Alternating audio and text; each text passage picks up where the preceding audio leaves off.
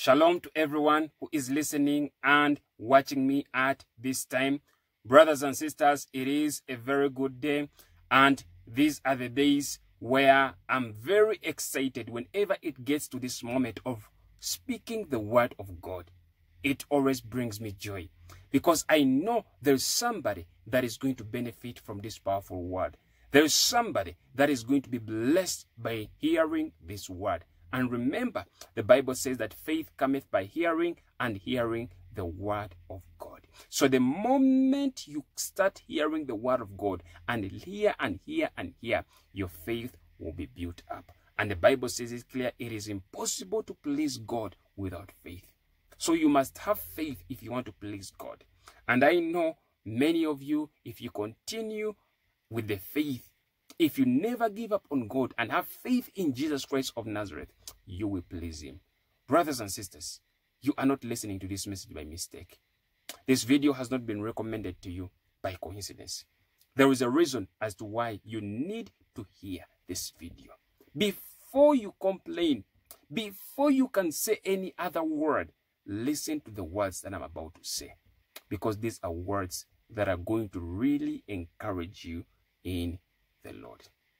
If you are new to this channel, I please kindly request you to subscribe to this channel, turn on all the notifications so that you never miss out on these videos. I have these videos that are released on a daily basis, and I also have a section of videos that are released on a weekly basis, which means that every week, at least once in a while, I will come here live in real time to pray for you, to speak to you, to get to know you, to encourage you, and to let you know about the goodness of God. Isn't that amazing? Where somebody comes live in real time just to speak to you, to pray for you. I know some of you need prayer.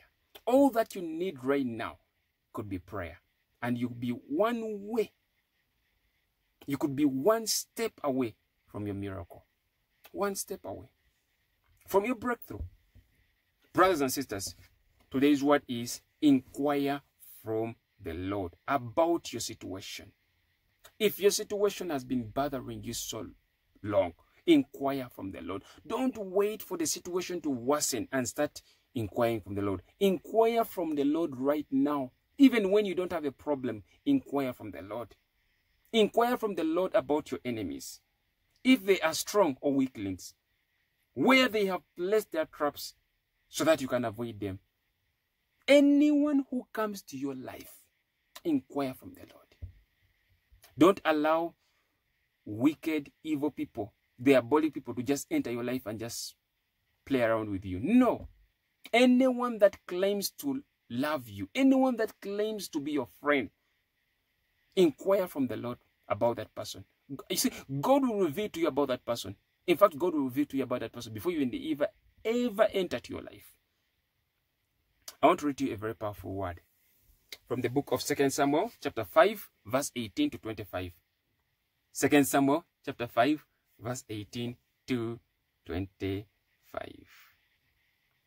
It reads, "The Philistines also went and deployed themselves in the valley of Rephaim. So David inquired of the Lord, saying, Shall I go up against the Philistines? Will you deliver them into my hand? And the Lord said to David, Go up, for I will doubtlessly deliver the Philistines into your hand. So David went to Baal-perazim, and David defeated them there.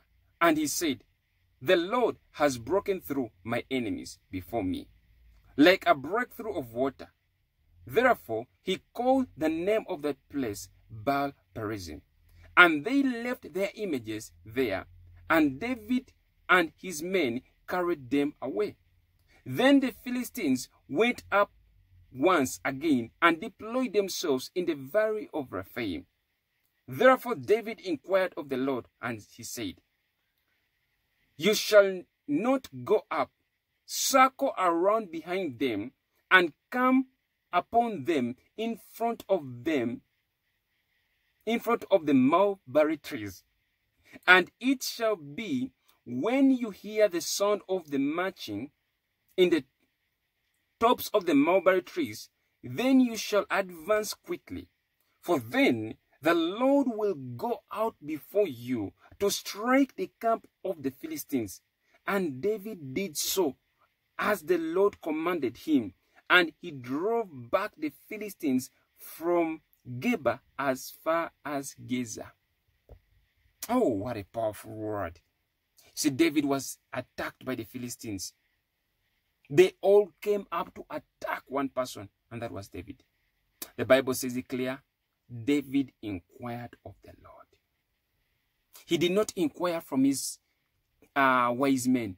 He did not inquire from his friends, his family. No. He inquired of the Lord because he knew there is only one person that has the answer for everything, and that is the Lord. That is God. God has the solution for everything. Before you move out, before you go out on that journey, before you go out on that party, before you go out on that date, before you actually make plans, inquire of the Lord. Does the Lord want you to go, or does the Lord want you to stay? Brothers and sisters, it is very important. Some of you, the relationships you are in right now that are draining you and dragging you down is because you did not inquire from the Lord. It's because God had already told you about that person a long time ago, but you took things for granted. You took things for granted. Had you observed what God had told you, you would have overcome your enemy. The Bible says it clear, obedience is better than sacrifice. It is better for you to obey. And remember, God speaks. The Bible says it clear in the book of Job, for God speaks once, yet twice, but man does not perceive it. In a dream, in a vision of the night, when deep sleep falls upon men, he seals them with instruction. God speaks to you, brothers and sisters. But the problem is that people have not yet learned how to discern the voice of God. It is important that you hear God for yourself.